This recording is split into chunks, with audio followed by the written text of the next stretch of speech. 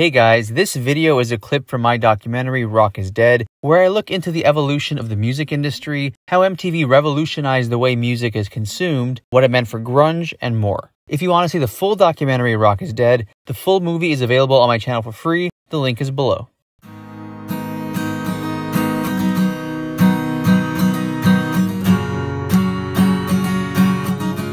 Beginning in the late 1880s, phonograph records of musical performances became commercially available to the public.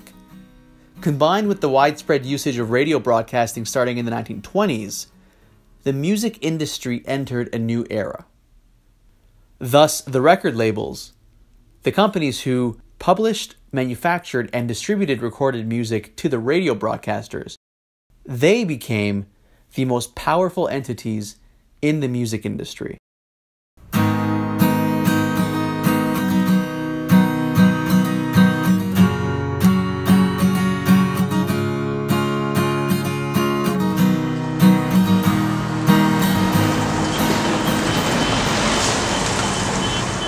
This is the location of the first ever music billboard.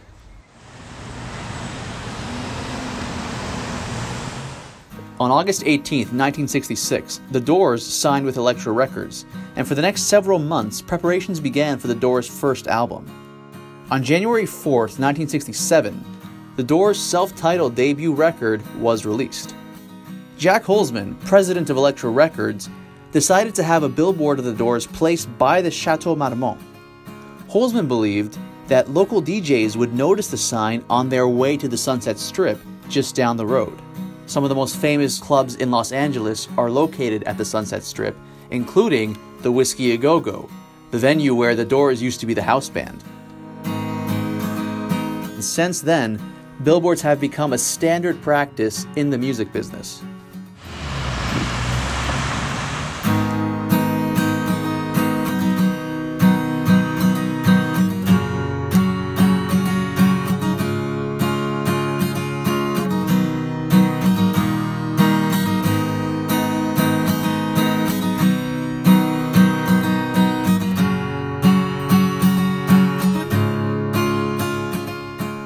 The 60s and 70s are largely known for experimental music. The 80s are largely known for music videos. With the introduction of music videos, the biggest change is that it all became very quickly about image. On August 1st, 1981, MTV was launched, ushering in the age of music videos. I worked for a record company and at that time, and we would go out and look for bands, instead of the questions being about, well, how did they sound, or what was their writing like, or was it like, well, what did they look like?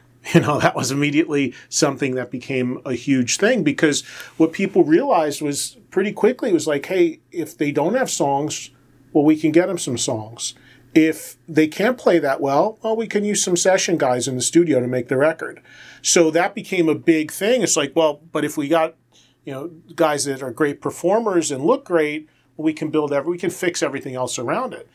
I think one of the things that's happened to music as time has gone on, and as we've gotten, headed towards the end of the 20th century and coming into the 21st, one of the things that happened is, that the musical side of things became somewhat diluted, and I hesitate to say this, but I can't blame any one thing, but MTV didn't help that much because it put more of an emphasis on how somebody looks, or what's the video like, and how's it presented, and how does it look? How does that music look? So the visual of what MTV did and how impactfully that sold records, which I witnessed firsthand, is something that completely turned the industry on its head. By the mid to late 80s, a new musical movement was starting to develop in Seattle. A movement which was partly in reaction against the MTV image first kind of music that was being put out there. This movement was grunge. And one of the people at the center of this movement was producer Jack Endino. Well, I felt like I was right in the middle of a sort of a little renaissance of rock that was going on here in Seattle. I was right in the engine room, as it were. And I don't think any of us expected that, 4 or 5 Seattle bands would suddenly be, up in the upper reaches of the Billboard album charts, by 1991, 1992. The beauty of what happened in the Northwest was we were isolated. So, if everyone would have been trying to get a record label in Los Angeles when they were first starting out, maybe they would have been more homogenous. But here, everybody got to do their own thing because it was a punk rock standard. There was a brief period, there have been several brief periods, where different idiomatic elements of the underground or the legitimate music scene have been brought to the surface and have been sort of skimmed by that industry, the mainstream industry. And that sort of culminated with Nirvana becoming the biggest band in the world. When they became successful on an international scale and became a huge phenomenon, then that sort of started a feeding frenzy with the big record labels, where the big record labels were trying to find other like unpolished gems in the underground music scene that they could turn into commodities like that. I was doing pretty well on account of all the records I'd done from the grunge era, meaning the Mudhoney records, the Tad records, the Soundgarden record. The Bleach record has had somewhat of a reappraisal.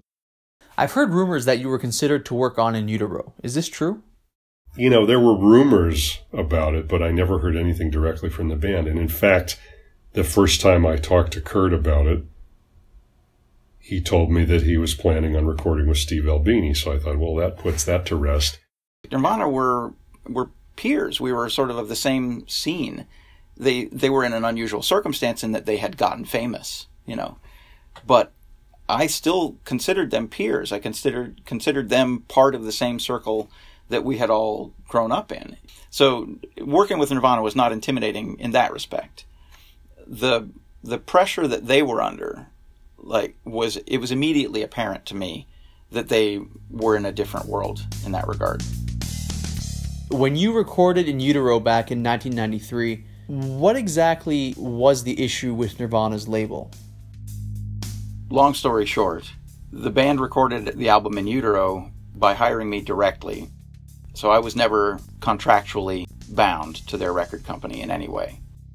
That was a break in the paradigm of the way record companies wanted to do business. Record companies wanted to be the responsible party so that they could exert control over situations by withholding payment or demanding things or, If your business depends on you exerting control over the people you work with, and one of those people has a successful record that doesn't obey that protocol, it's a dangerous precedent.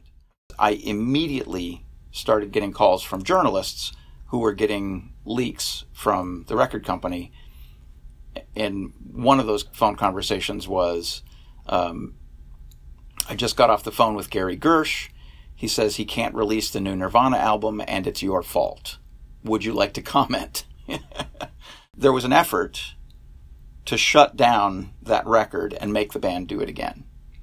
The band dug in their heels to an extent. They said, no, this is the record. We like the record. We want to release it. There were 2 or 3 songs that were remixed, but the record that ended up in the stores is the record the band wanted people to hear. And they released a record that they were proud of. Well, at the time it was the early 90s, and when I was going into high school, I was 14. So Nirvana was massive at the time. I think they'd just come out with In Utero. That was the first real style of music I really got into because it was so influential back then. And, it was a different thing than today. That's another thing about today is you don't get these bands like Nirvana where everyone starts dressing like them. Everyone, as soon as Nirvana came out, everyone had to have like the blonde hair down to the shoulders, plaid, this whole thing. It was like a whole movement of not just like, I love this band, but I want to look like this band. Do you think that's possible anymore with the internet and how everything's so dispersed? I don't see it anymore. Like, do you still get like your punks and your goths and like your metal guys, and they all kind of look, you can kind of say, oh, that guy probably listens to heavy metal by the way he dresses.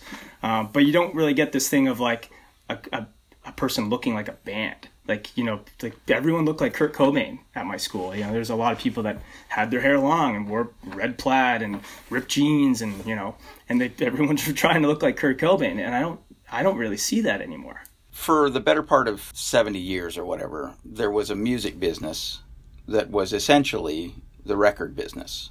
So the record business model meant that there was a kind of a singular thrust to the industry. And so you had phenomenon bands, massive artists who put out many albums, and all of them were heard by everybody, essentially, right?